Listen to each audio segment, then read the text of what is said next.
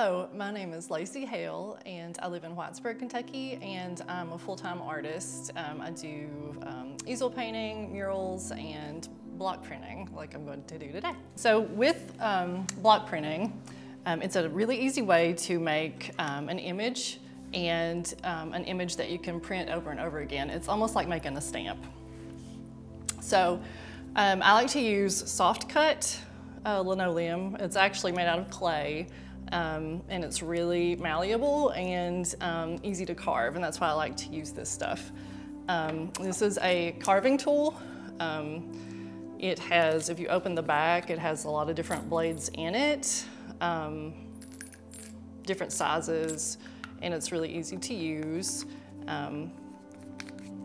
And then we have our inking and carving plate here. It has two purposes. You can see it's a little dirty where I've used it over and over and over again.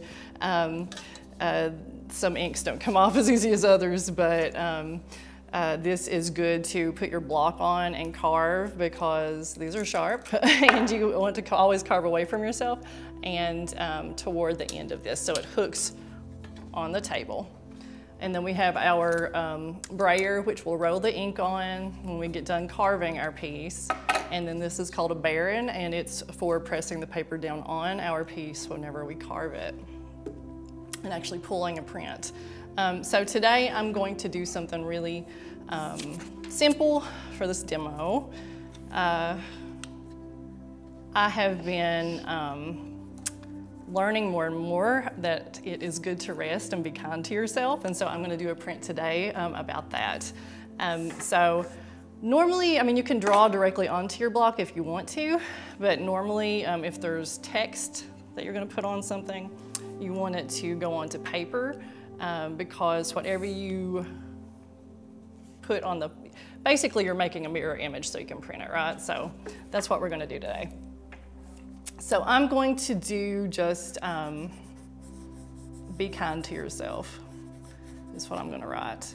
And so I'm drawing it on this paper first. And it's just going to be really simple, nothing big.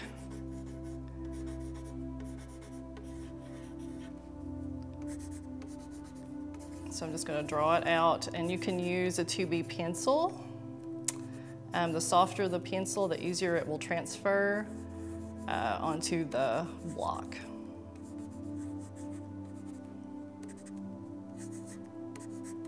So I'm making the letters a little thick.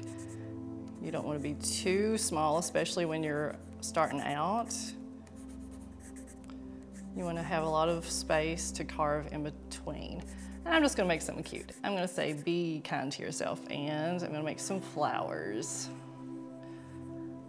That'll be easy to carve as well. And a little bee here. Why not? A little cute bee with some wings.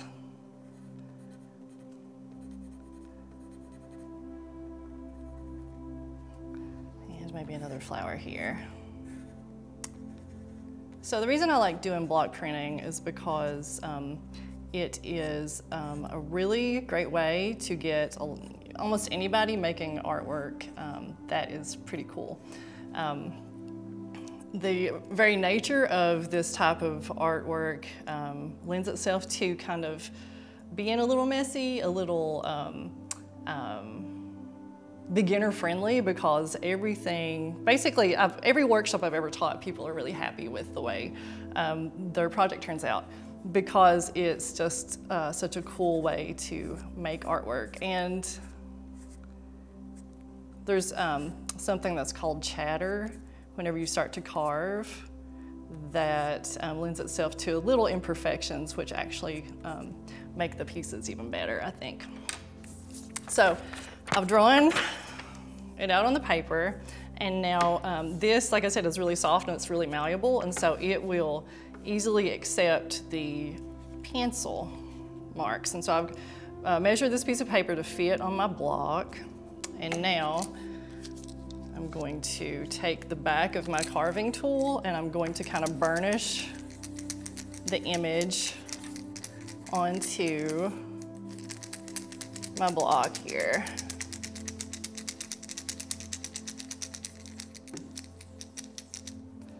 You want to rub over, you can kind of see where your image is. You can use like carbon paper for this, but you don't have to buy anything really special or out of the way.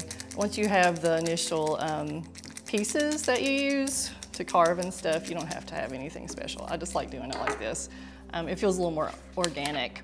And so you can see how it came off the paper and onto that, to the block. And so anything that you can't really see, you're gonna kind of fill in or make it a little bit darker.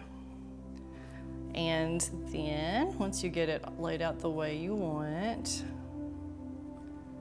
you're going to start carving.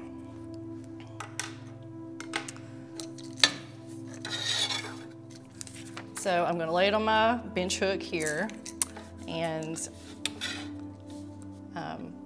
you would carve away from yourself, but just so that it'll be easier to see, probably I'm gonna do it like this. And I'm gonna use a little bit smaller tool. These are so handy because they keep all the tools in the back of the piece itself, so you're not always running around and looking for the different carving tool sizes.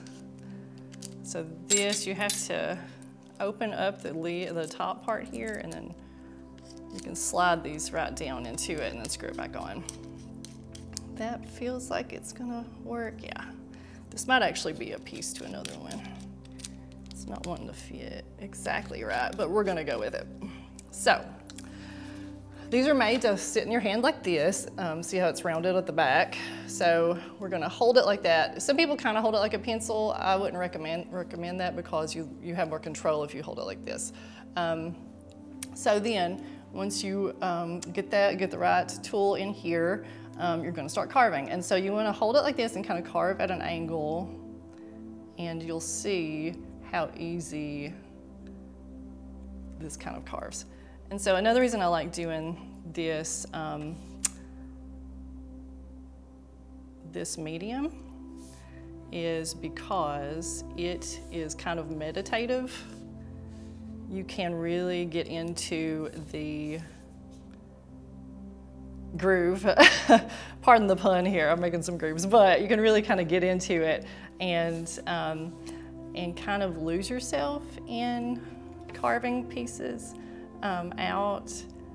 And I love to put on like some good music, and then whenever I'm teaching classes, like you know, you can talk amongst yourselves or whatever, but a lot of the time it goes kind of quiet whenever people are starting to carve, because it does, if they're really into the piece, it gets pretty, like I said, meditative, and you can kind of lose yourself. And I think that's one thing about making art and making this kind of art, is that you can kind of lose yourself and go inward and, you know, just think and take time to kind of meditate on things. And so this, like I said, I'm doing something really simple. And you can do anything. I mean, these come in sheets. I mean, you can get them huge pieces. I've done some posters before for other folks, and I've done poster-sized pieces for myself. You can actually use these. You know, you're basically making a stamp whenever you're carving these. And you'll notice I'm not carving toward myself. I'm moving the block, and that way I'm not carving toward myself. I'm moving the block as I need to carve. Anything round, I'm trying to go around the curve of it and make that circle. But normally, like I said, I would be carving on this and carving toward this part. It hooks onto the table, and that kind of keeps you a little bit safer. I have cut myself doing this a couple times, but it was well worth it.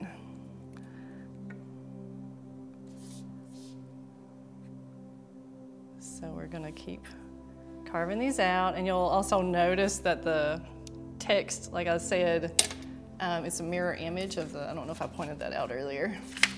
It's a mirror image of what I drew. So that way you want it to, if you do it like this and you can transfer it from the paper onto the block, you don't have to worry about writing text backwards. It just makes it a lot easier.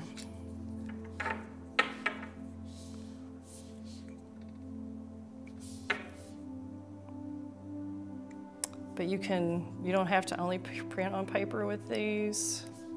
You can get the water-based or oil-based ink and print on paper, but you can also print on fabric. And so I've done several pieces that, I can make my own shirts, print patches. It's a really cool medium.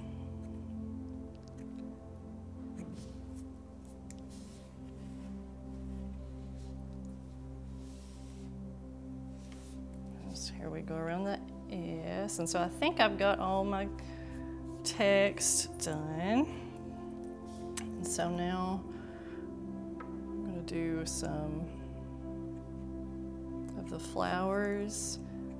And you could also do this the other way around. You could carve the whole back out and leave the text raised up. Again, think of it like making kind of like a stamp. And so whatever is left raised up is going to be what will print, right? The ink will hit those parts, and whatever is like laying lower, it's going to miss those parts. And you'll see really what I'm talking about whenever I go to print this. So I might just do this one flower and then the bee, just so y'all can see what I mean. And this is, I've taken, 10 minutes or something to work on this, if even. So you can take as much time, you can be as quick as you want. It's a great way to make cards. I do a lot of greeting cards, get well cards, thank you cards. It's a great way to make your own little business too. People really like the look of block printed things, I've found, and so it's just such a cool medium. It actually originated in China thousands of years ago. In India, they still print fabric with block prints, with blocks that are carved. And a lot of the time it's wood. You can do wood, linoleum. There's a great way to teach really young kids how to do this with foam, and you're not cutting anything, you're actually making, like you're embossing the foam itself. So there's a lot of different ways to kind of make a similar process for every age group and different things that you want to do.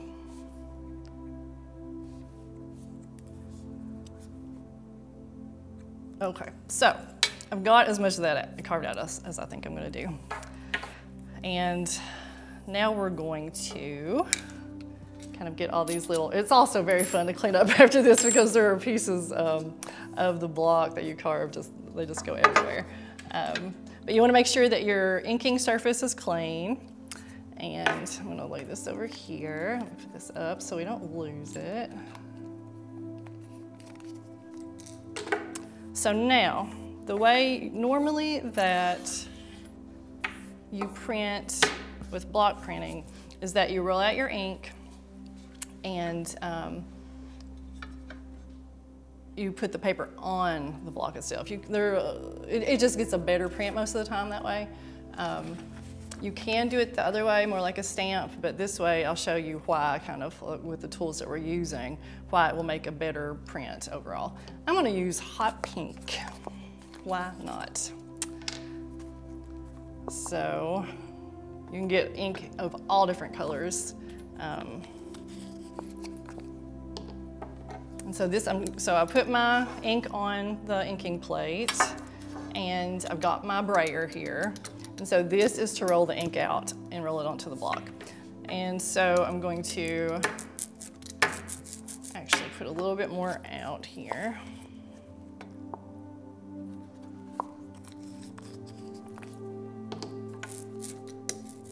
I don't know if you can hear that sound, but that's when you know you've got enough ink on your inking plate. And I love these things because you have two uses, right? It's like an inking plate and the bench hook that you carve on. So these are really great little pieces to have around. So I've got enough ink on there.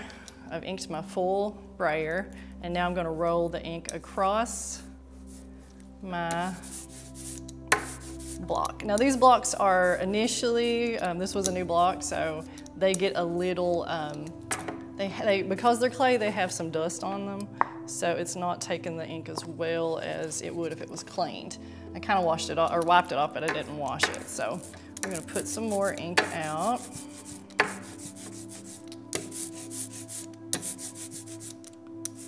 And I'm inking the full piece. Now you can also do, like if I put pink up top and blue at the bottom, you could do it, it's called a rainbow roll when you add more than one ink color to the same block. There's a thing called the jigsaw method where you cut pieces out and you can do them in different ink. There's a lot of different things you can do with this art form, and I really love it. So I've got it all inked up, and now I'm going to lay my paper on top. And now we have this, this thing's called a baron, and you can get them in wood, you can use a wooden spoon, you can use all kinds of different things, your fingers, but this has a soft pad right here, and so it makes it easy to press down, and it doesn't like crease the paper or harm the paper because of the soft pad here. And you want to make sure you get every corner and edge, and kind of go around in some circles and press down relatively hard, not super hard. So hopefully these lights haven't kind of dried the ink up very much, but yeah, here we go. So, and there's my print I just made. So I could take this and, like I said, if I got some fabric ink, I could make, put it on shirts. I could do it tote bags. I could send this to friends in need of, remembering, being reminded of being kind to yourself. Yeah, this is one of my favorite workshops to teach. It's one of my favorite art forms to make. And it's relatively easy once you have all the pieces. And I've taught it to 4-year-olds up to 84-year-olds. And like I said, everybody is usually very happy with the product, so be kind to yourself.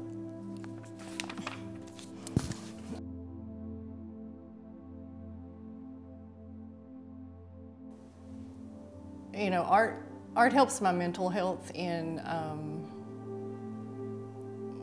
a really big way.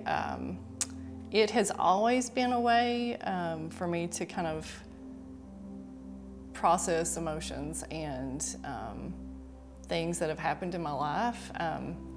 In 2022, when we had the flood in Eastern Kentucky, it really helped me get through that and process what had happened there, because I lost my studio in the flood and a lot of the work that I'd done, and it took me a little while to, a couple weeks to actually do any artwork, but once I started to, it just helped me process that event so much, because, I had all these feelings that I didn't know how to say, or I didn't know that I could say, and I got this idea to do a piece. Right before the flood happened, I'd seen this blue heron fly up out of the river near where I live. And it was just so beautiful, and I immediately went home and I did a sketch of it in my sketchbook. And I was like, I know that someday I'm going to do a piece about this.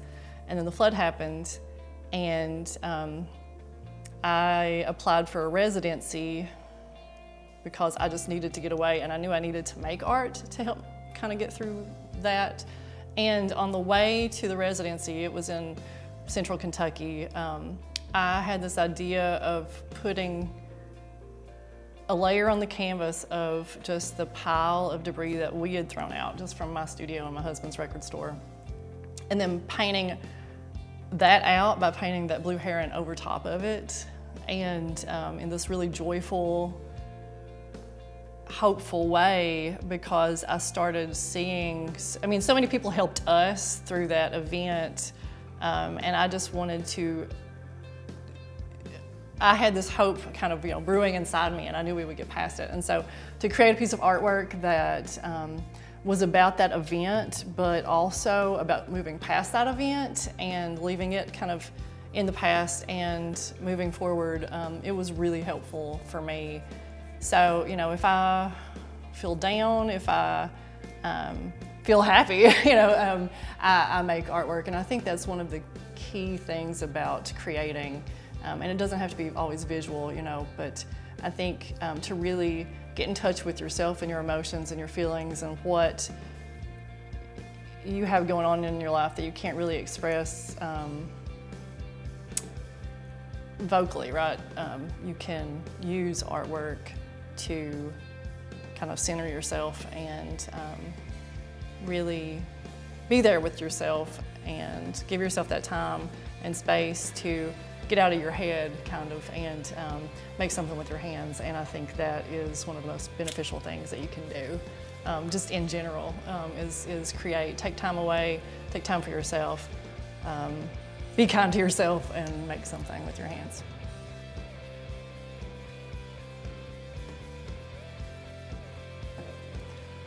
So creating artwork makes me feel closer to my community, in that I work with the community a lot in the art that I make. I think that, so one of the things that I love to do with my art is uplift the community in general.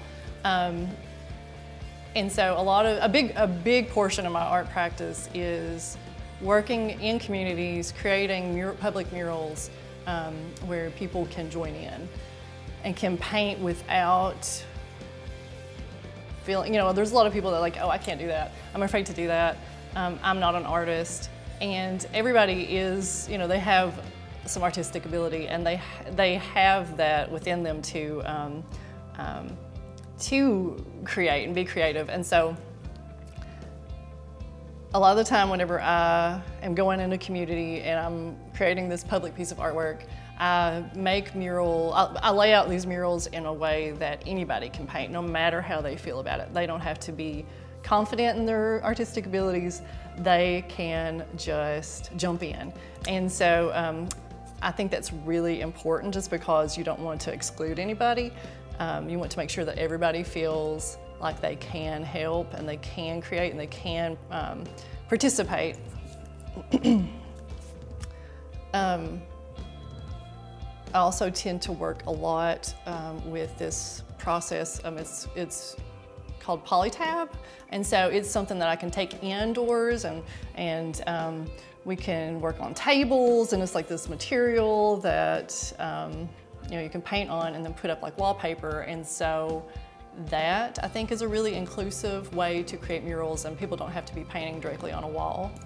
A lot of the time whenever I'm doing public murals, the community has input in what the mural is going to be.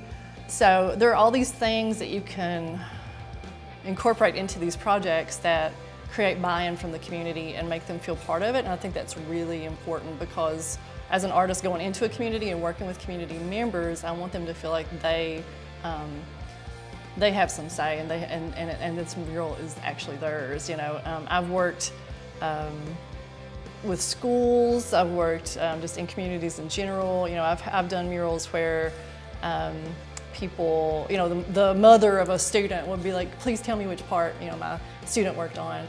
And so it's just so important, I think, to give confidence to these folks that might not otherwise get a chance to paint something really big and see the work that they did actually put up on a wall somewhere, in their own community. I really love that work, and I love the feeling that I get when I do it, and I love the way communities react to pieces that they create themselves. And so it's a huge part of, like I said, my art practice. And I think art, it can beautify spaces. It can help you process, and it's important to be creative. And I think in these public art pieces, it kind of encompasses all of these good things that art making can do.